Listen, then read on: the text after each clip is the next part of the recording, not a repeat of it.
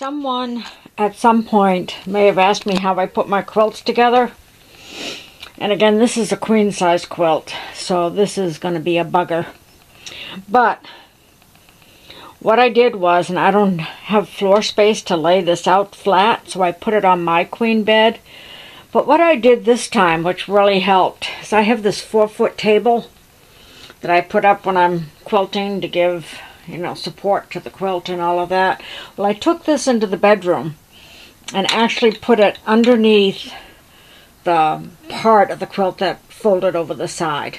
So I propped it up with the table so I could make sure everything was nice and tight, well, as tight as I could get it anyway, and smooth before pinning it all together.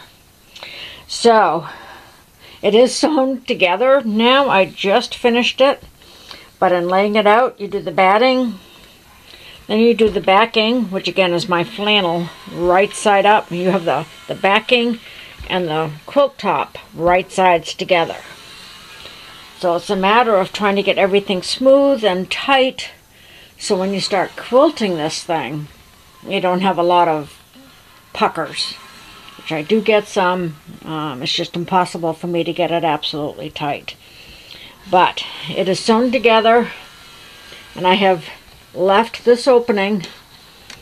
First, obviously I need to trim around this whole top, and I'll trim it right to the edge of this border, snipping off my corners and whatnot like you would.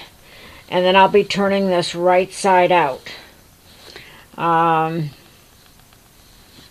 need to put it back in the bed, smooth it all out, and then I will be doing a 1/4-inch seam on the outside, around the outside of this border, and then I will be doing the inside of this border, and then I have to start my diamonds.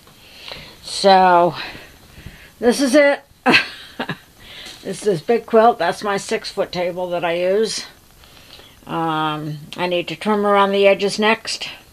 Then I'll be turning it right side out and starting the top part.